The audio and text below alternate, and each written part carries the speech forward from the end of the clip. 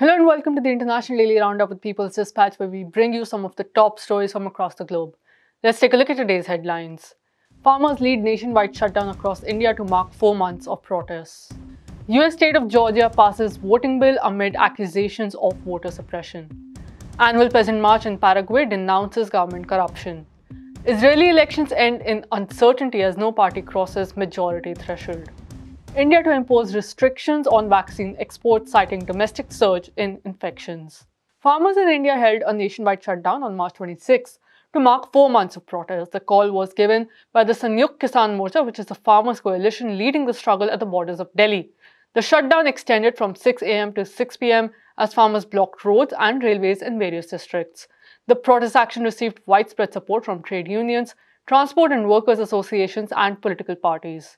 Protesters gathered at the Ghazipur border on Friday morning.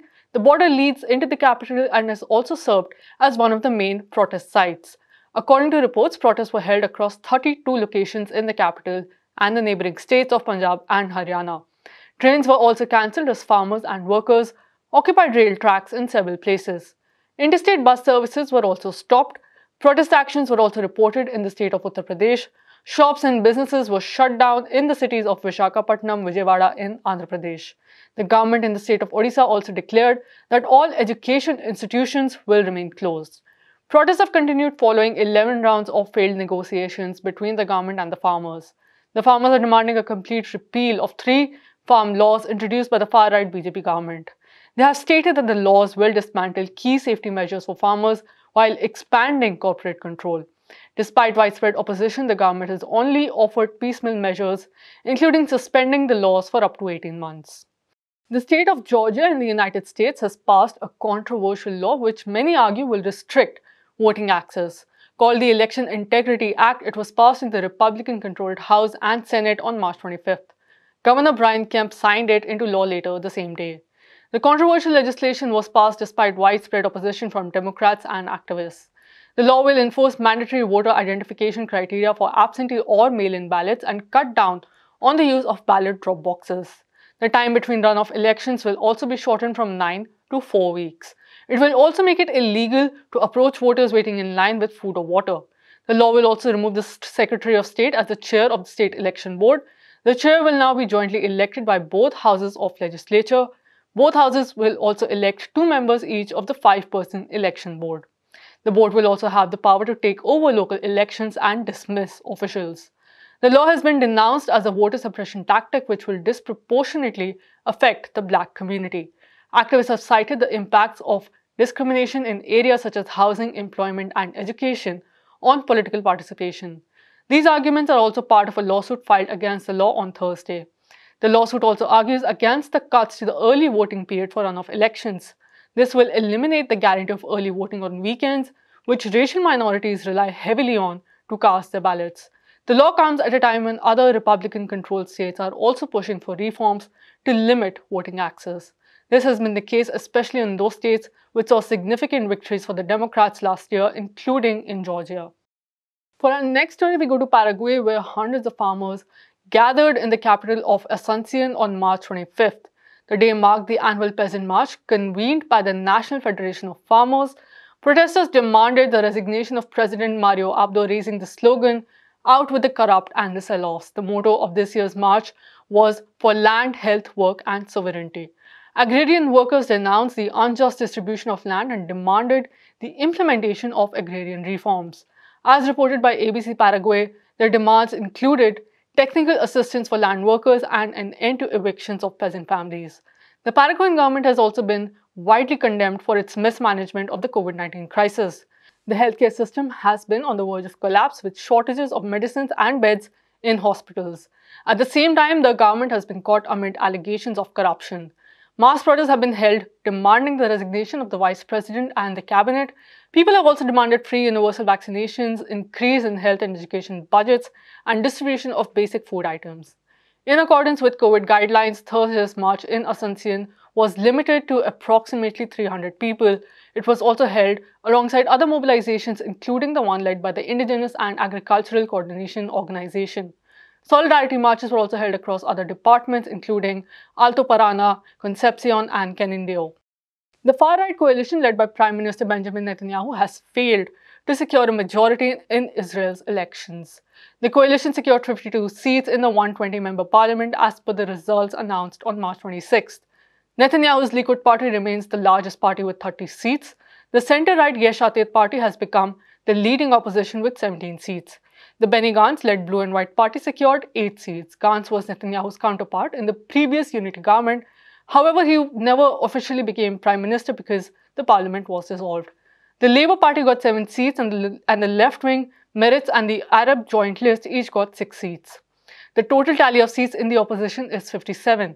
This means that no party or coalition has secured the 61 seats necessary for a majority. There is also talk of a possible changes bloc with virtually all anti-Netanyahu parties except Ram. Legislators in this group are also contemplating a bill which would bar anyone with an ongoing criminal investigation from holding office as Prime Minister. Incumbent Prime Minister Netanyahu is facing trial on charges of corruption. This is Israel's 4th election in 2 years. The final results will be submitted to President Reuven Rivlin on March 31st. The president will have the authority to determine which party will get the first chance to form the government. And for a final story, we go to India, where the government is reportedly planning to restrict exports of the AstraZeneca COVID vaccine. News agency Reuters reported 2 sources stating that the restrictions will be put in place to meet domestic demands. India is currently facing a surge in infections, and the government has also expanded the immunization campaign. According to the Foreign Ministry, India has exported over 60 million doses of the vaccine, which is produced by the Serum Institute of India. The restrictions will also affect the global COVAX initiative, which provides doses to poorer countries. Here is Prabir Purkayasar to talk more about this issue. Countries which have vaccinated a large number of its population in percentage terms are not the ones manufacturing or exporting vaccines for others. They are the ones who are really only producing for themselves. And this is the United States, UK, parts of European Union. These are the countries who have actually produced vaccine for themselves. You look at India, for instance, you will see it has not vaccinated very many of its people. In fact, the number of percentage terms, the number of percentage of people vaccinated are quite low, as you can see from the chart. Similarly, for China, it seems to have reserved most of its vaccine export for other countries.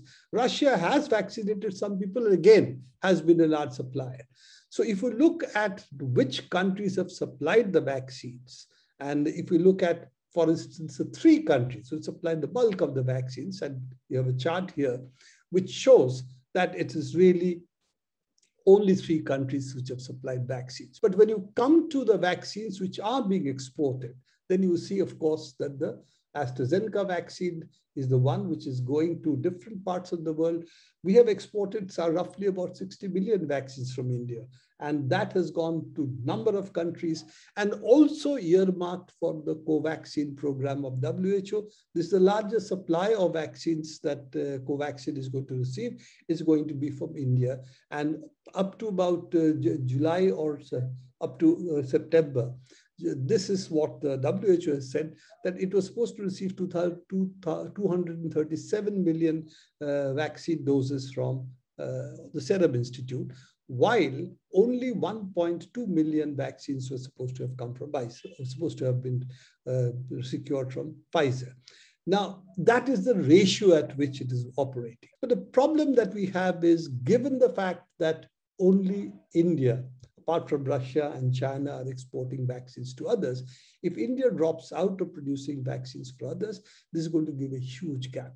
And this is something that the World Health Organization Director General said a few days back, that what is happening is morally reprehensible.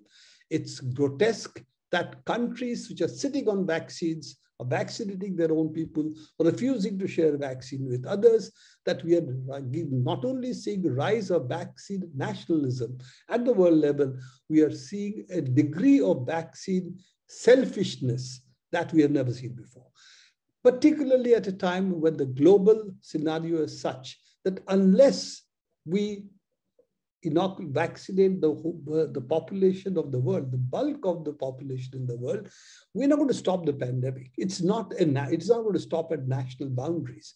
And if we do not successfully fight the pandemic at the global level, then the global economy is not going to recover. And as we have discussed earlier as well, that you have the International Chamber of Commerce, the International Monetary Fund, two organizations who have no sympathy with what's called socialized public health medicine, or what Ronald Reagan had once termed as socialist medicine. That unless we do that, that the world economy is not only not going to recover, but the hit to the developed countries, those who are actually leading the vaccine nationalism drive in the world today, they are also going to lose up to $5 trillion by the next 3-4 years, because the global economy, if it does not recover, is going to hit their export as well as hit the raw materials or the finished goods it requires for its own consumption. So this is the situation, that we have a scenario, if we all work together, and that's a real possibility, we can fight the pandemic much better. We are refusing to do that. And the second plank in that fight would be that there is huge amount of vaccine capability, production capability idling in the world, because not everybody's vaccines have been successful. But there is no interest in sharing the technology with countries or with production facilities or with companies who don't have their own vaccine, utilizing it for immediately producing more vaccine the world needs. This is not being done because profit motive trumps everything else.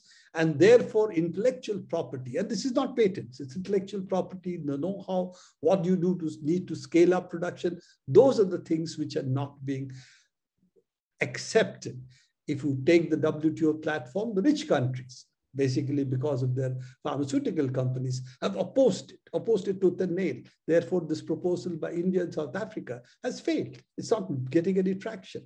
So we have on one hand that as a scenario that is standing in front of us of extreme selfishness, coupled with looking at the vaccine producing profits for some companies.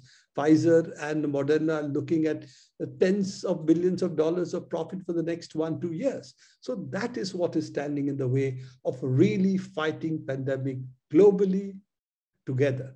And that's all the time we have in this episode of the International Daily Roundup. For more such stories and videos, visit our website, peoplesdispatch.org, subscribe to our YouTube channel, and follow us on Facebook, Twitter, and Instagram. Thank you for watching.